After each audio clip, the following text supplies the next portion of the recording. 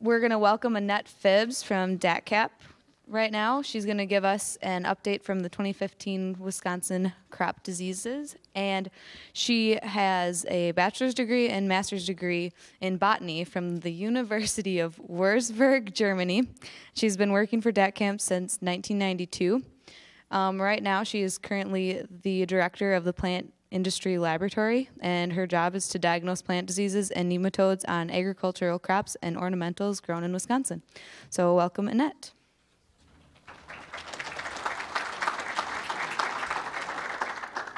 Thank you. Thank you for the nice introduction. And I'd like to ask you to please hold your questions and fire till I'm done with my talk, since we're being taped. No pressure.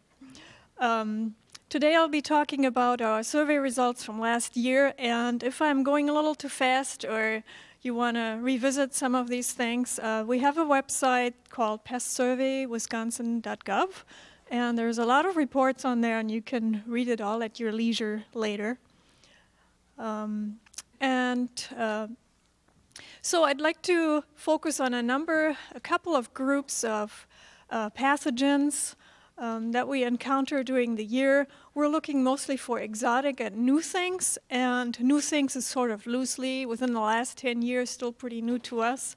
One of those groups are the Phytophthora or the oomycetes of soybeans, soybean viruses, corn diseases, and then we'll look ahead a little of what we might do next year. The Phytophthora subspecies or Phytophthora the oomycetes are water molds on soybeans. These are the organisms that are sort of like fungi, but not quite. There are many different species of them. We've been looking for a number of years to identify how many species we have in Wisconsin. Often they also occur in combination with Pythium, which is a closely related group. And this is an image of a sample that we took a couple of years ago, where you can see the fine roots and the tap roots affected by both a Phytophthora and a Pythium, which you often find them in combination.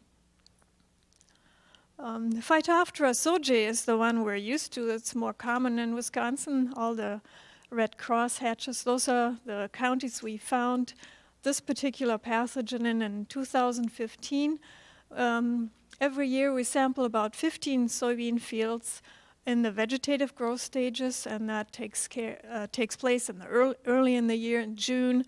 But Phytophthora sojae can affect any life stage.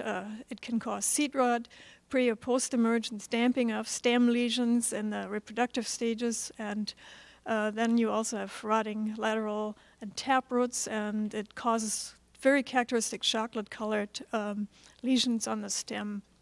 But we're finding more and more Phytophthora, and I want to talk to you a little bit about those. As I said, we've been doing this survey for a number of years. We started in 2008 looking for Phytophthora sojae.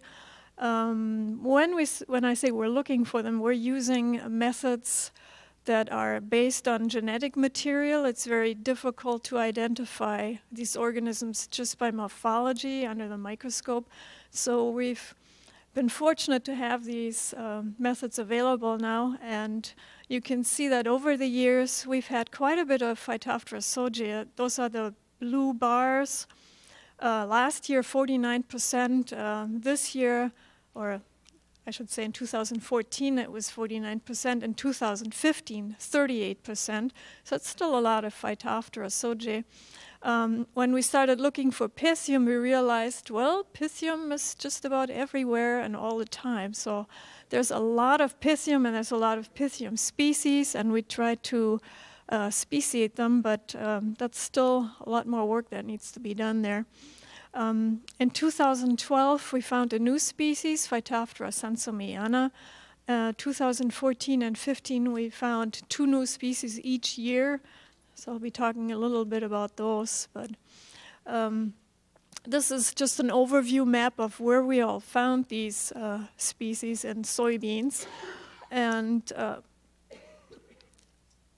you can look at this at your leisure later, but there's a lot of different species, and the take-home point is that we have more than just P. sojei now. We probably need to realize that Phytophthora sansomiana is a player in the disease component.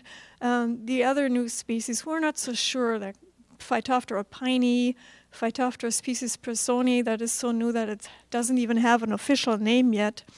Phytophthora inundata and Phytophthora iranica are also very new, and we don't know a lot about these newer finds. Just to talk a little more about Phytophthora sansomiana, the interesting thing about that is that it has multiple hosts. P. sojei is only on soybeans, but sansomiana is also on corn, and on weeds and alfalfa fields, and we also found it doing a totally unrelated survey on Christmas trees and Abies or noble firs, that's balsam, Fraser, and Douglas fir, and it does a really bad number on those trees, as you can see. So we combined the data from those two surveys, and we really can find it in quite a few areas of the state now, in 15 counties. So that's a lot of counties that have it present. Now, it's not in every field, but it's certainly widely distributed. Some of the newer things are quite exciting to look at under the microscope, as you can see. It's sort of like a space station, it looks like.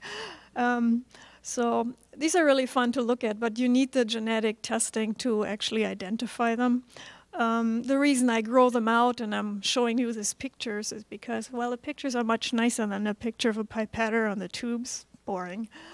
So, and also I grow them out because I want to share them with researchers that can use them in their research to find out more about them.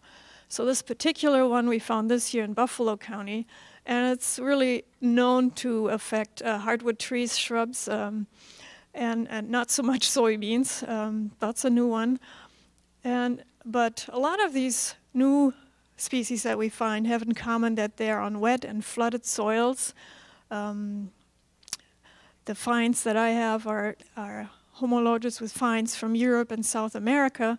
That doesn't mean they're brand new here. We have new methods, and they may have been here for a while, but it's sort of an effect of having new tools. So there's a lot more we need to learn about them. But a lot of what these new ones have in common is that they like flooded soils and they thrive in these flooded soils. So when we have flooding in soybeans and wet years, that might be a reason we start to find them.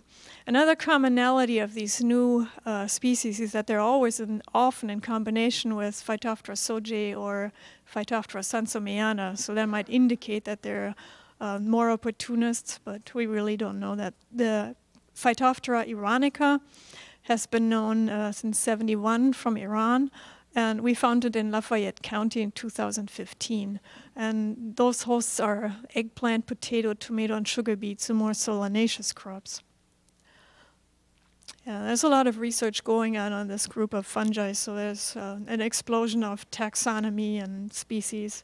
The next one that we found last year is actually interesting also for nursery growers because it causes a lot of issues with rhododendron production. I find it particularly on nursery stock that's imported from other states.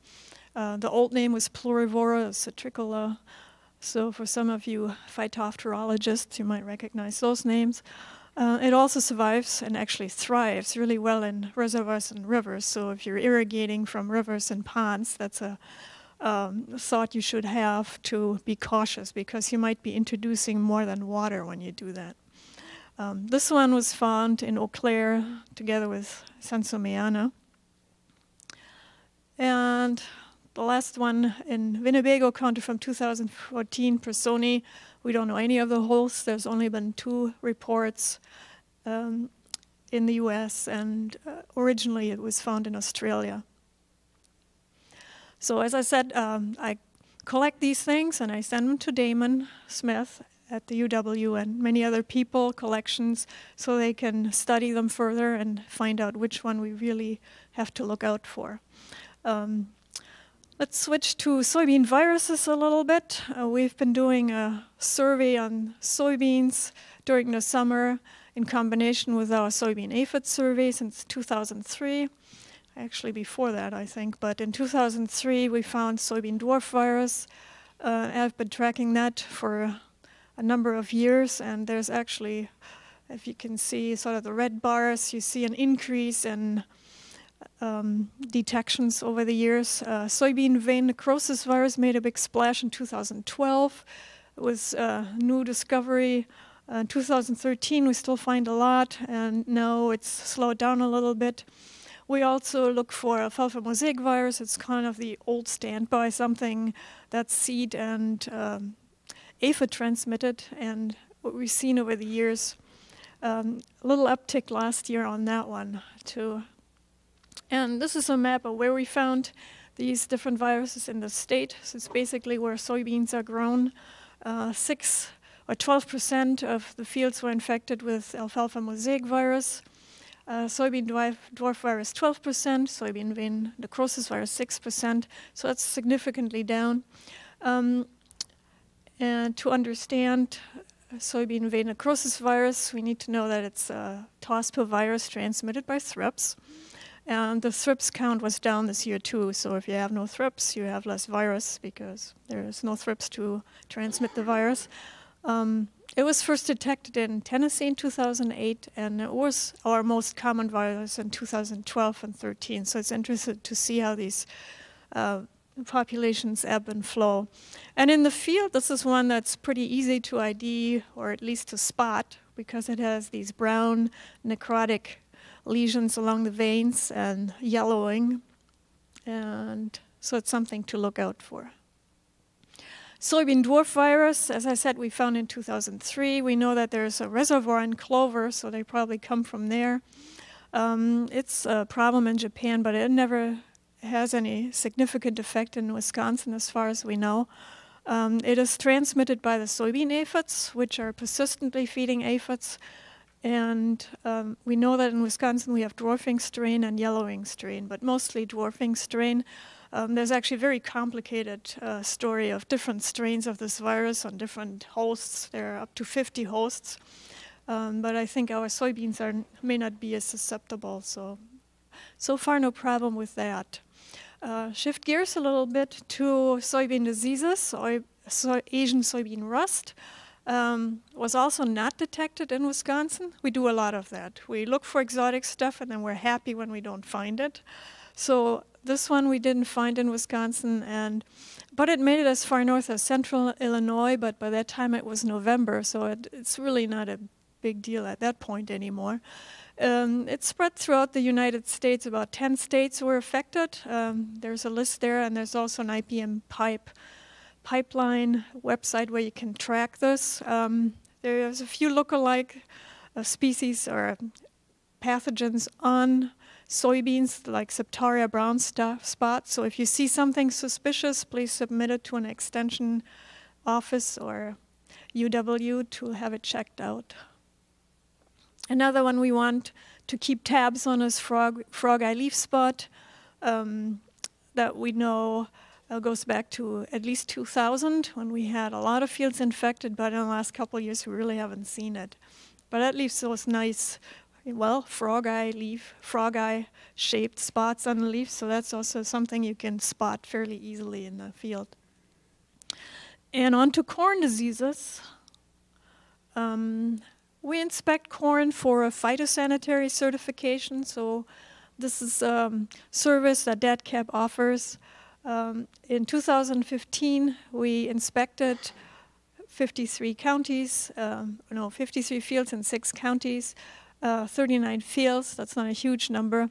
There's a lot of corn in Wisconsin. You know that.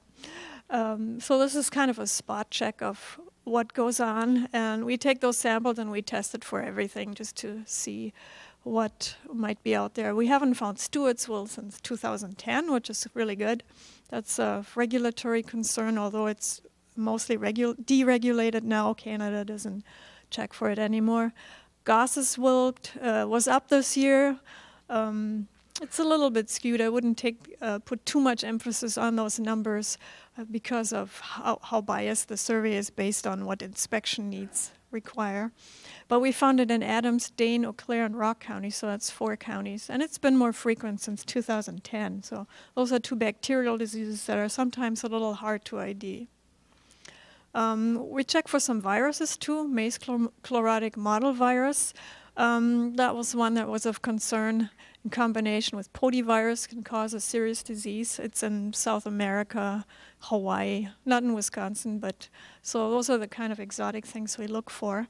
No High Plains virus either. We find a few of the maize dwarf mosaic virus, or now we call it sugarcane mosaic virus, but those are usually from the same spots, so there are some lines that are infected. In terms of the real fungal diseases, gray leaf spot was in 18% of the samples I examined. Northern corn leaf blight in 60% of the samples.